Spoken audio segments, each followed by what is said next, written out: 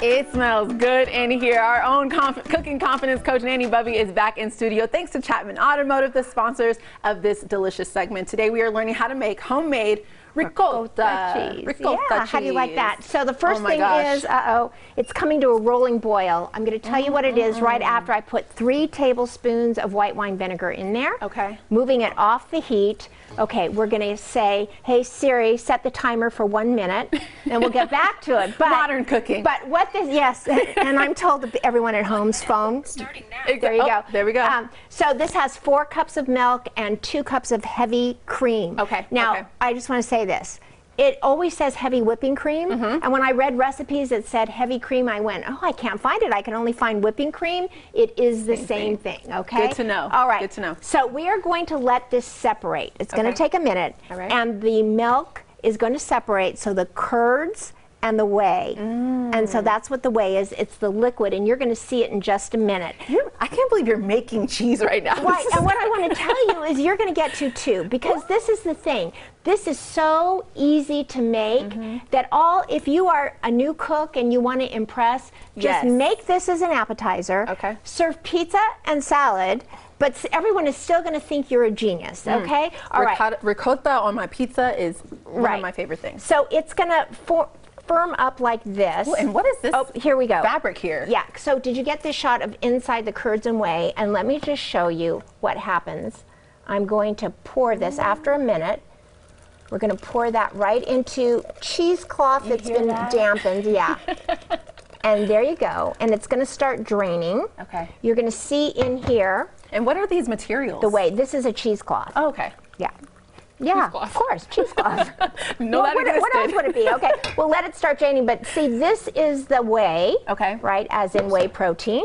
Got to stop that watch. And this then leaves the curds, which look like this. Wow. So this is how it firms up. This now is ricotta cheese. I feel like I'm in Italy right now. Here, hold this for a second. You are in Italy. You're in Nanny Bubby's Italy, okay? Now, yes. Okay, so putting this here. Okay. This is, cheesecloth off. Oh, is that something that always happens? Yeah, always, yeah. You got to be careful. Only when you're live like on the TV cheese. does that happen. Okay, so in here, just because I like to season it, we're going to put a little bit of dill. Okay. We're going to put a little bit of scallions right here. Flavor. Yeah, and then we're going to, well, we're going to save that till later. What is that, chive? That's basil for after. So we're just going to mix this up. Look at that. Look how beautiful that is. Oh my goodness. Oh my God, is that gorgeous? Wow, and I normally see just ricotta cheese just plain, but this has some spice and seasonings in it. Yeah, this is great. Yeah, that's the key, right? So now we're going to take this and just put it onto the platter. Now, do you see that what that is going to do is that is going to that is going to rest for about 20 to 25 minutes, and then it's going to be all like this. It's going to be ready to literally lay out onto the platter. I wish you guys could smell this. Oh, I know, and I wish you could eat it too. So here's the deal. This is my favorite kitchen tool, a tomato slice. That's cool. Done.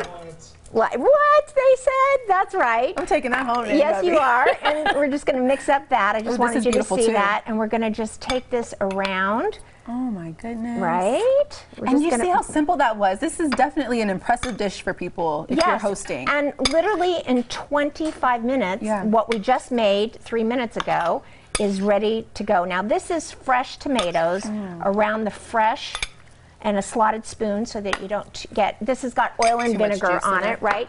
And then I like to mix it up, so I roasted these tomatoes before I came. More texture. Yes, more texture. I love that. I'm learning. Yes.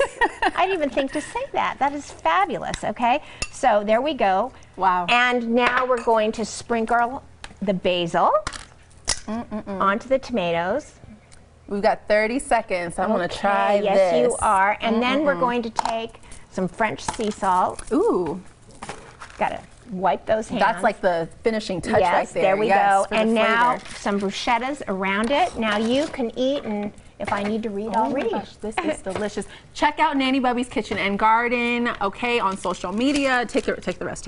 And and say spread love like butter online at nannybubby.com. You can find the recipes. We also want to thank Chapman Automotive always for sponsoring this segment. Wow, this is delicious. JC, I'll send it to you. Looks so good. Thank you, ladies. The theater.